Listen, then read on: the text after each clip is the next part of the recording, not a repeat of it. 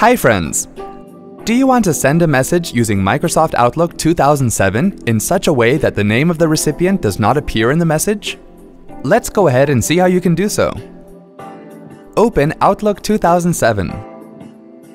Click on New to open a new message window. Enter the subject of your email and then enter the message you want to send. To send a message without showing the recipient's name, you need to put up the recipient's email address in the BCC box. To do so, click on Options and then click on Show BCC. In the BCC box, enter the recipient's email address. Now click on the Send button to send the message. See? That wasn't hard at all. Thanks for watching.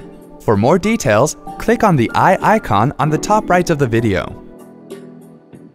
Check out our iYogi channel for self-help videos on Windows, Mac, smartphones, security, social media, and much more. Have something to ask or share? Pen it down in the comments. To get iYogi tech support, dial toll-free numbers. To stay empowered technically, subscribe to our channel.